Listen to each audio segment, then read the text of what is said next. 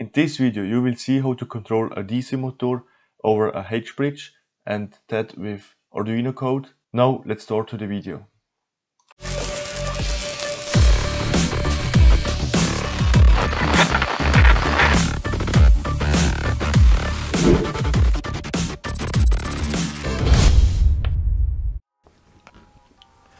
We have this DC motor.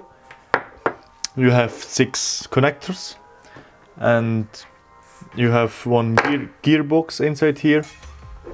On the back we have 2 Hall sensors, and with that you can use it as a rotary encoder, so you can connect with the microcontroller and know the exact speed, or you can store the position of the motor. And to control that we use a H-bridge like this one, and there you can connect 2 motors, one on this side, one on this side, and you have the voltage input and the enable pins for the directions and to control the output. And that we do with a microcontroller. In this case it's the Arduino Uno. Now we can connect everything together with these wires. First we do the H-bridge. So we have the connector for the power supply, ground, and the positive voltage. In my case it's 6 volts for this DC motor, and the last pin is 5 volts. It's for the microcontroller logical voltage. So we can connect this one.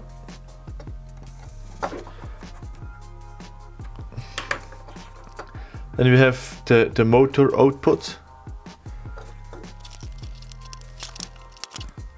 And we have the enable pin. There is a jumper. We can remove the jumper.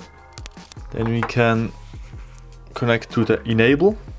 It goes to the microcontroller, and the other 2 pins for the direction, input 1, input 2.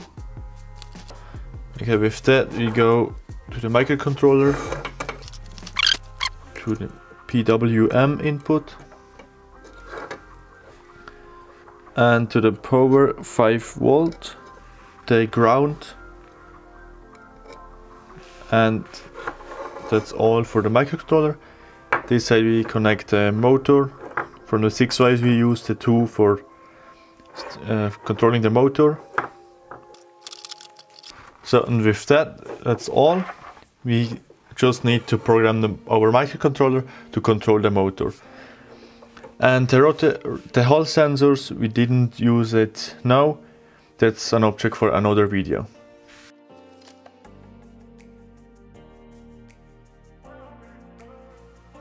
Okay, we can do a new sketch. First we need the outputs.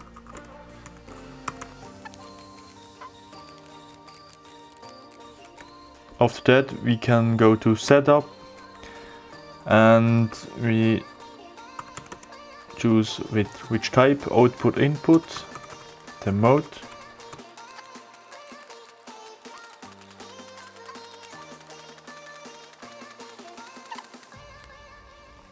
And then we can go to the loop. First we test the motor.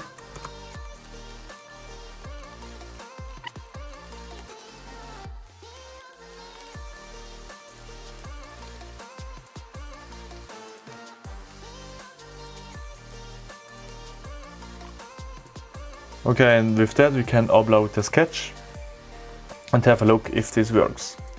Now we can see it works fine. The motor starts for 3 seconds, then stops for 1 second. We can do a ramp for the motor start. We do this with a for loop.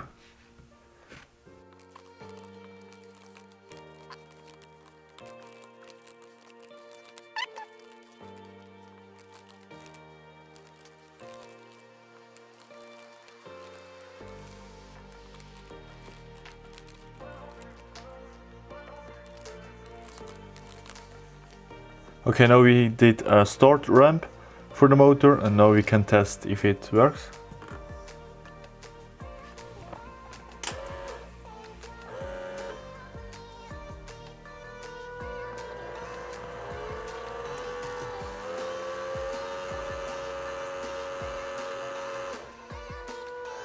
Yes, you can see it starts slowly, goes full speed,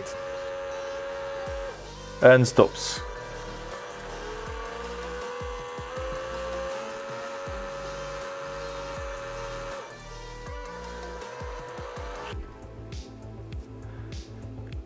You can see how the ramp, the PWM signal grows from 0 to max.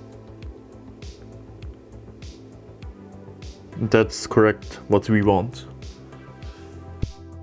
Thanks for watching the video. Stay productive, and I hope I will see you in the next video.